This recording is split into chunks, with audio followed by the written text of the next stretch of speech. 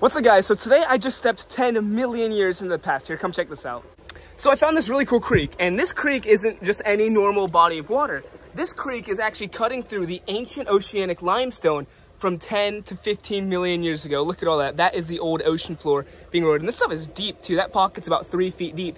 And there's a little waterfall up there you can kind of see. There's more sandstone over there.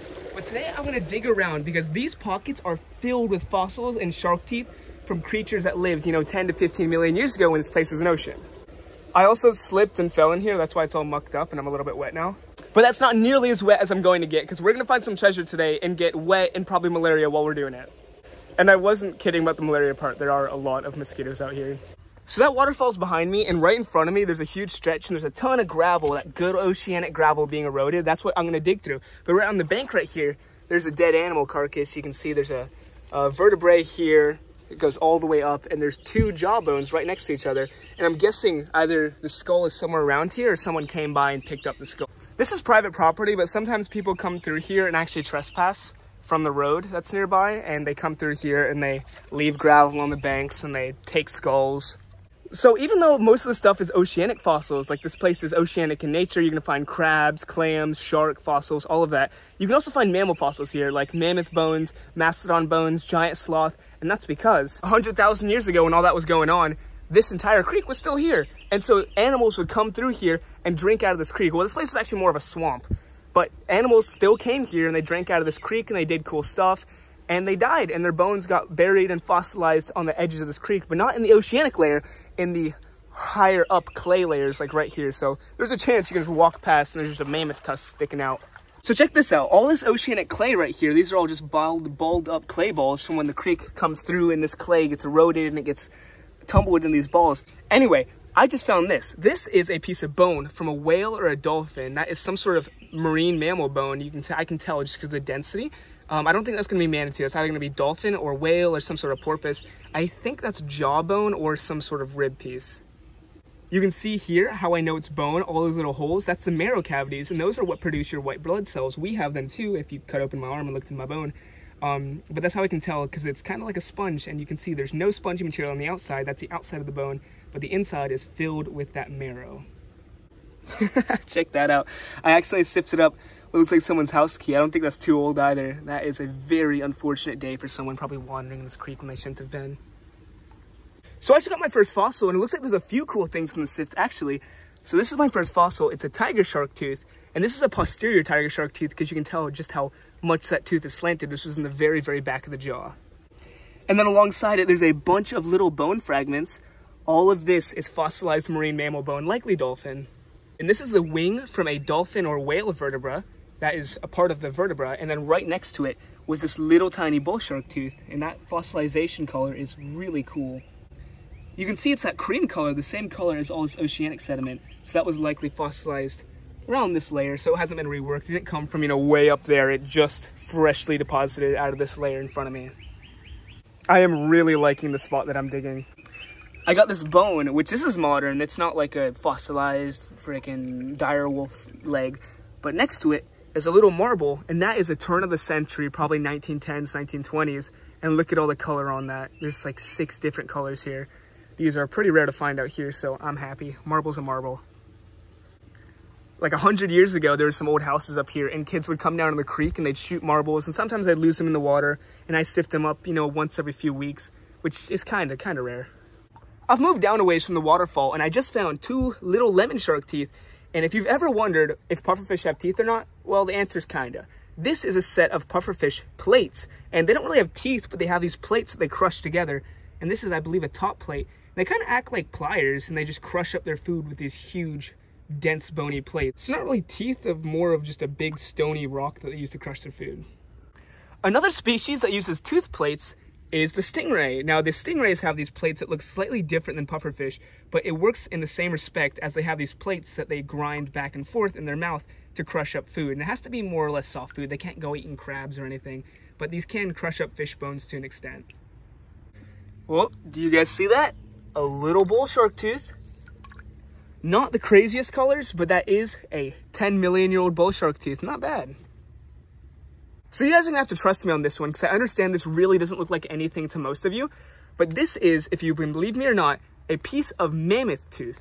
Now, the mammoth teeth are about the size of an American football. They're massive, and they have these little platelets that are covered in a material called enamel. Now, our teeth have enamel on them. That's that white coating that protects like the nerves and the softer insides of the tooth.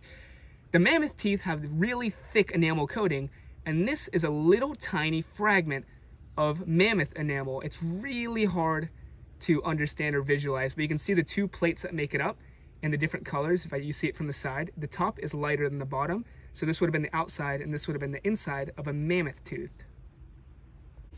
This would have fallen through the sifter if I wasn't careful. The littlest, tiniest pufferfish plate.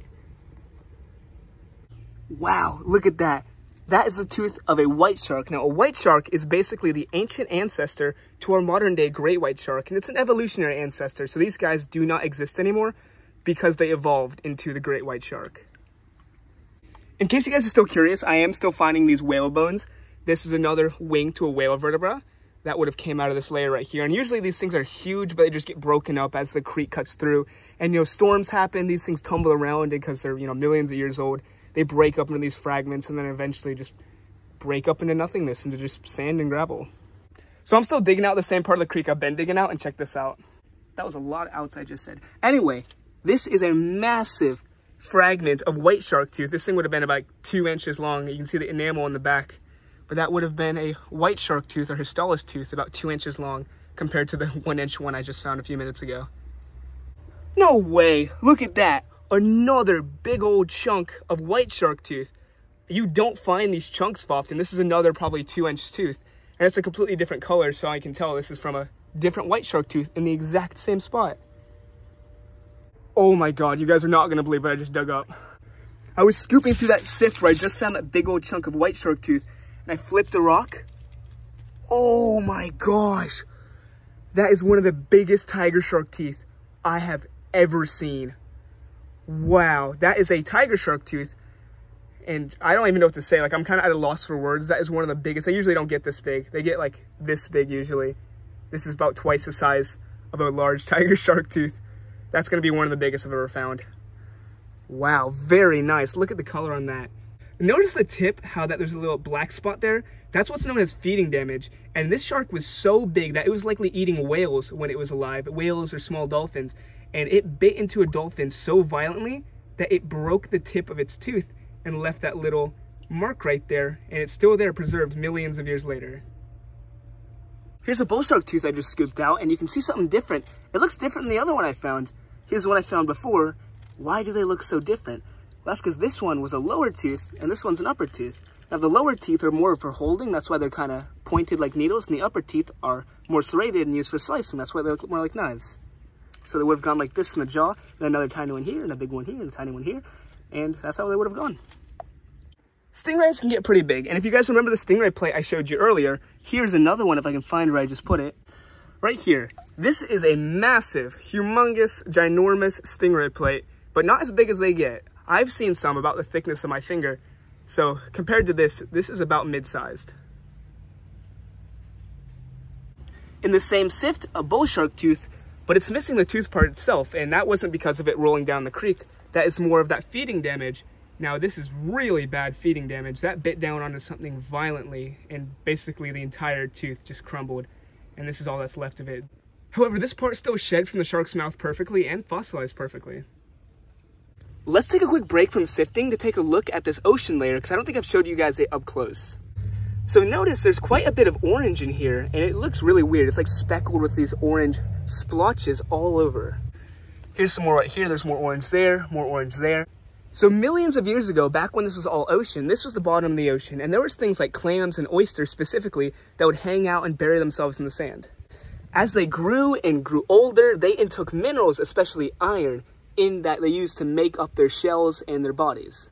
And they would die and get buried in this oceanic sediment where the rest of their body would erode away throughout the millions of years, leaving behind all the minerals, especially that iron. And as this creek cuts through and erodes where they once died, the shell and stuff is all gone, but those mineral deposits are still there. And so that iron oxidizes and becomes little rust spots where an animal was dead millions of years ago. So all of these rust spots are the remains of clams and oysters and crabs and all sorts of creatures. And sometimes you can actually see shell imprints where they once were, but I'm not seeing any right here. I'll try to find one, but in the meantime, let's get back to sifting because I have a pretty good feeling I'm gonna find something cool soon. So I was sifting and I was kind of just not paying attention, looking up into those woods right there because there's a little creek and it was just coming down and I just was zoned out entirely. And I looked at my sifter to see what I had in my sifter and I saw that. Look at that white shark tooth. Perfect, completely perfect Histalis tooth. Roots intact, the entire tooth's intact. That is the ancestor to the great white shark.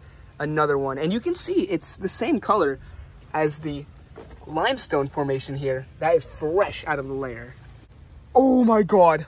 Oh my God. I just got that white shark tooth right there. And I was about to dump this until I saw that. That is a cow shark tooth. If you don't know what a cow shark tooth is, this is basically one of the rarest shark teeth in the entire world. These are still around today and they're about 150 or 175 million years old. These guys were around when the dinosaurs were around and their species have survived for 75 million years and they're still around today. This is one of the rarest shark teeth in the entire world. And I cannot believe I just found one. I just found a cow shark tooth. Are you kidding me right now? Oh. There it is, there it is. It didn't fall in the water. It's all good. I was about to say, that color is cool too. It's almost matte black. It's probably gonna dry up to be a gray color. I've gotten a few of them out of this creek, and they usually, the ones that are like this, tend to dry up to be gray. So we're gonna see. Dude, you're kidding. You were actually kidding. I just dug right next to that cow shark tooth. Oh, did I just drop it? No, it's right there. Another one. This one's more broken up, but that is another cow shark tooth.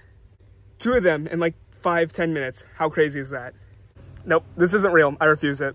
I found that cow shark tooth right there. That's another one.